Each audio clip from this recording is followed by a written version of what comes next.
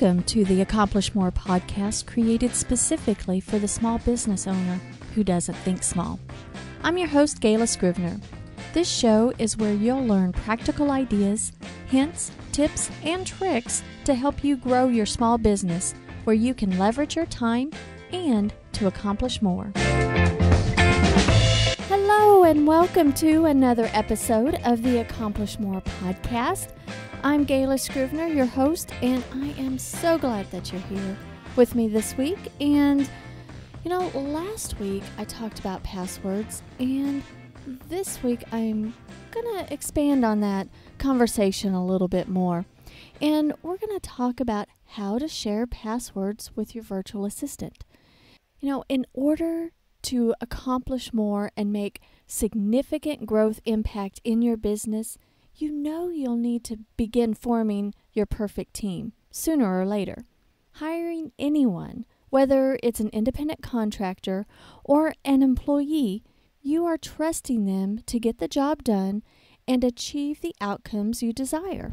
If you are having trouble making that leap of trust and haven't hired your first assistant, or maybe you've had a bad experience in delegating in the past, well, diving into that topic is a whole different show.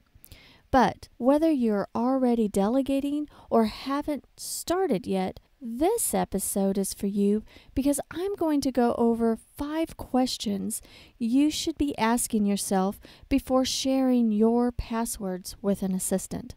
Last week's show, I talked in depth about some best practices in creating more secure passwords and creating a system for organizing them. If you haven't listened to it yet, I recommend you going back and listening to episode number 37, Taming the Chaos of Passwords.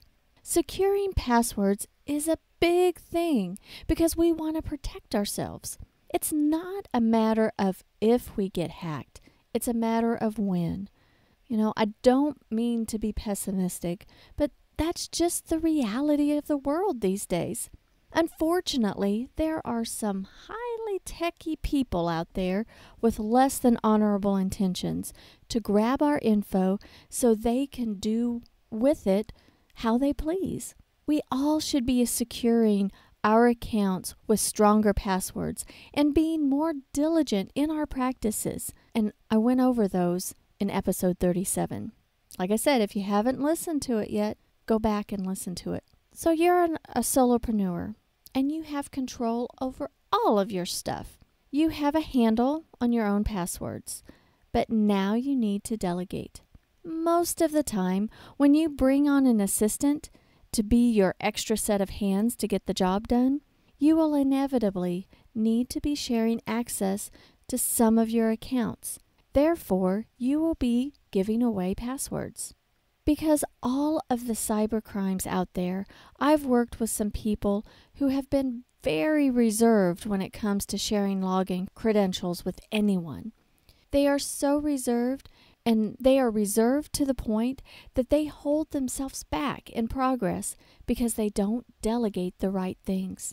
Some whom I've worked with are way too willy-nilly about sharing account access, and I wish they would not give the information so freely.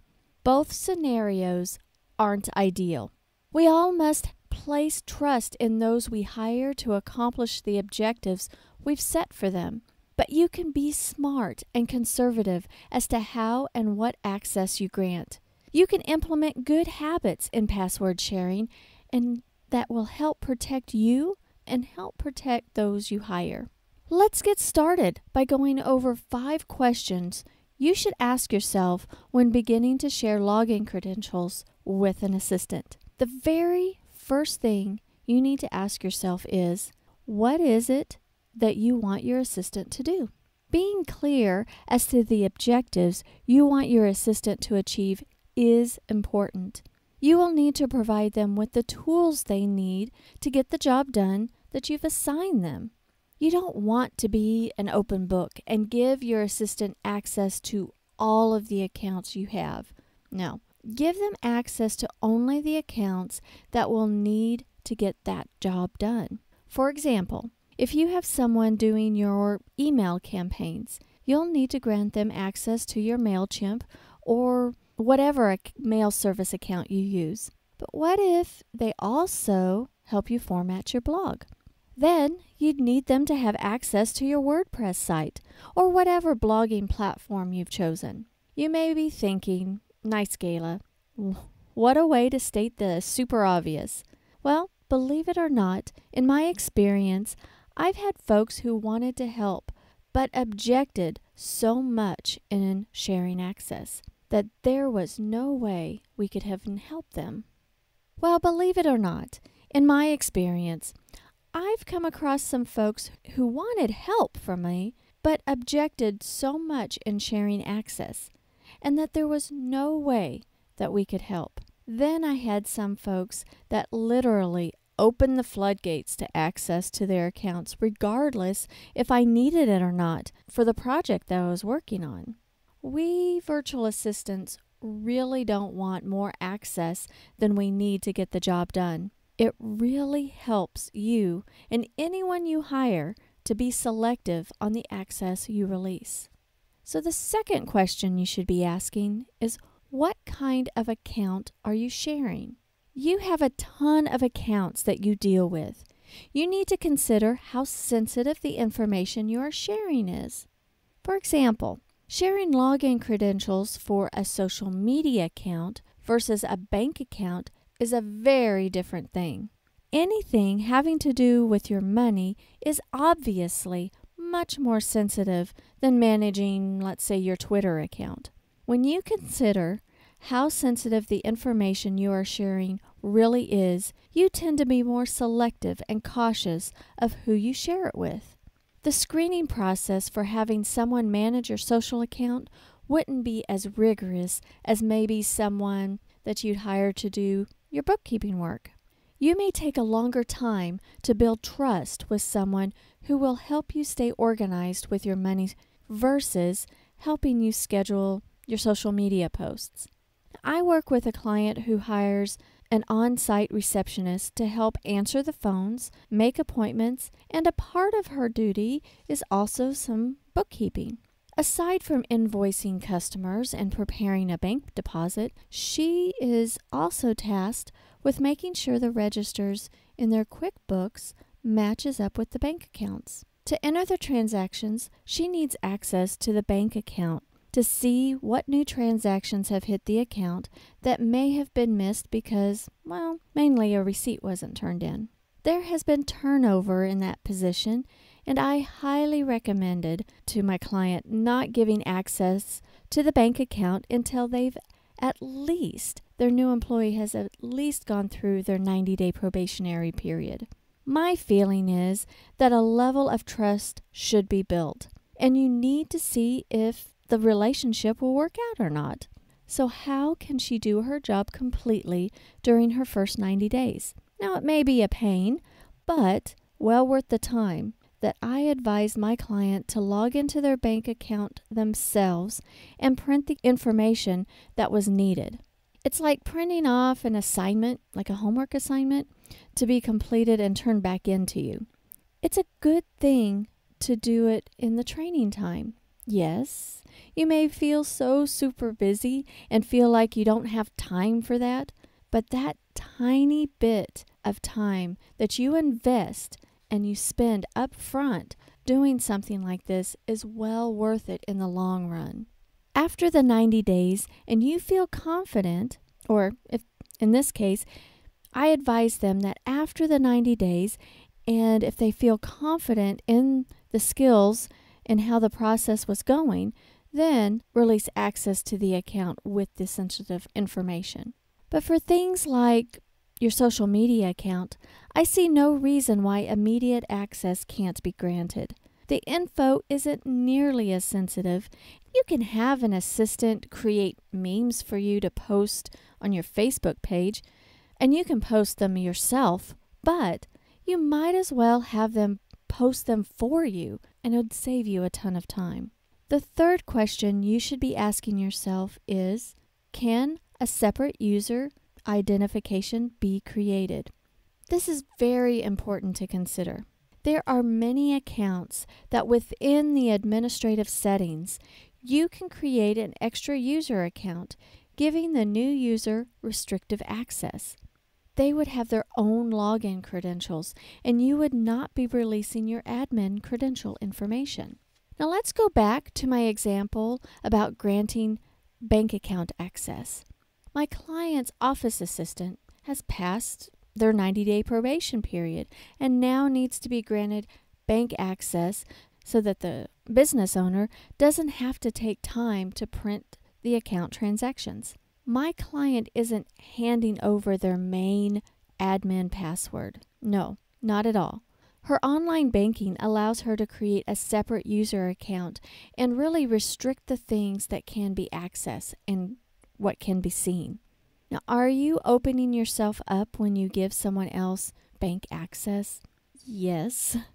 Delegating this type of task may not be for everyone. I'm not saying you should or shouldn't do it. I simply want you to be cautious about it and not just hand over your main account number for that. I'm not saying either that the person you hire will do something malicious to you. I don't want you to take the stance of distrusting everyone. Implementing caution and conservative measures for accounts with sensitive information helps protect you and your assistant. Now, many accounts, even many non-sensitive accounts, allow you to set up a separate user other than your admin account information. For example, MailChimp, Constant Contact, and WordPress are just 3 examples where you can easily add a new user. For some accounts, if you want to create an additional user, keep in mind that you may need to purchase an additional license. For example, QuickBooks requires a purchase of an additional license for each separate user. In PayPal, on their business account section, however, you can create an additional user for free. Some accounts will allow you to have a certain number of users, and then you'll have to pay more to add more users later. It all depends on the account, and it's worth investigating. When you have added a user, you will be able to not only grant or restrict access how you need to, you can easily remove access for them when you need to. You know, many of the software programs save data much of the time in the background so you can't see it outright, but it saves what the user ID did when. It's the who, what, when, where questions that they answer. It's like a timestamp. If everyone you delegated to was using your admin access, then you would have no idea who did what. Sharing access for your Facebook business page is super nice because all you have to do is add the person to fill the role as admin, editor, or, there's a few other roles too. Just depends on what they do. And it's right in the settings section of your page. There's no need to allow access to your personal profile. That's super cool. For other social accounts or even scheduling accounts like Buffer or Hootsuite, you may end up needing to share your admin login credentials. So fourth, let's talk about how should you send your login credentials. If your assistant is physically right by your side, then you simply tell them the information. But most of the time, when you need to share credentials to get the task done, it's to someone who is working remotely. The easiest way to share is simply to email the information. For some folks, the quickest is to send it through Facebook private message, or maybe texting information works for you. Don't be too quick to share information this way. It's not recommended at all, but it's done all the time. You don't want to share your username and password information this way because what if that information is intercepted by someone who shouldn't have it? The information sent in text and emails and social media private messages are in plain text and not encrypted. Encryption makes things harder to access. The little extra effort to not use plain text methods in sharing your credential information. You may need to just call the person and let them know. But the very, very best way to share passwords is to implement a password manager system. There are many systems out there, and perhaps the top ones may be 1Password, KeePass, Dashlane, and LastPass. Password management systems will help you keep your passwords organized. Your information is encrypted, and they will help you create more secure passwords even. They can evaluate if your password that you've created yourself is secure or not. If it's a weak one, you may want to rethink and change it. Or better yet, let the password manager randomly create one for you. What's very cool is that you can share the login credentials, and the person you are sharing to will never have to know what the password is. I implemented using LastPass at Scrivener Solutions, and all the team members have an account. I purchased enough user licenses for everyone on the team, so I have the admin access, and then all the team members have user access. I can pick and choose who I want to have access to what accounts. When I share the passwords, I can choose whether I want my staff to see the password or not. And usually, I see no need for them to even have to view what the password is. Now, how to share in LastPass is that I bring up the account that I want to share. It's in a folder. I click on the share button and enter the email of the person I want to share with, and they're on my team. And they get an email to accept the invitation. And presto, they have access. And without even knowing what your password is, they can still access the program. I'm able to add secure notes that I may feel need to be encrypted. And there's a section to have a secure place to help with auto-filling forms. I'll be honest with you, not all of our clients use a password management system. They may send us login credentials by less secure means, and that worries me. So I want to serve them very well and protect their data that they've entrusted to us. So I load them into our LastPass system so that they are secure. Then I do my due diligence in deleting what they had sent me. I like LastPass and find it one of my most valuable tools in my company. It is reasonably priced and should be a no-brainer to implement for yourself, or at least a system like it. You will be more organized and you'll be all set to securely share passwords when it's time to delegate. Now, I highly recommend LastPass. Just review the show notes and you'll find a link so you can try it out. I'll tell you that it is an affiliate link, and I wouldn't recommend it if I wasn't personally using it and liking the program. If you use the link that you find on my website and then you buy, I do get a little commission. But regardless of whether you use the link or not, it's worth a try. Maybe it would be the right tool for you. Now, the fifth question you need to be asking yourself is, what will you do if your assistant leaves? If you have turnover, because you will have turnover, you should have a plan to what you need to do with all those passwords that you've shared. If you use a program like LastPass, then it's easy to revoke access. Most likely you haven't shared the option to view the password with your assistant, so revoking access would be super easy.